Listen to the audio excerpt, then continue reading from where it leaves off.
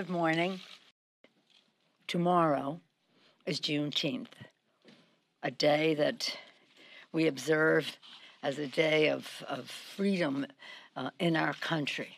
It was the day that people in the West found out about the Emancipation Proclamation. In observance of that, I have sent a letter, which you will see, to the clerk of the House, directing the clerk to remove the portraits of 4 previous Speakers of the House who served in the Confederacy.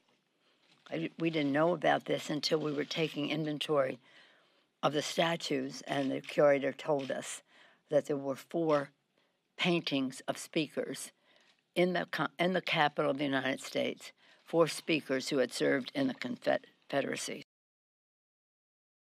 There's no room in the hallowed halls of this democracy, this temple of democracy, to memorialize people who embody violent bigotry and grotesque racism of the Confederacy.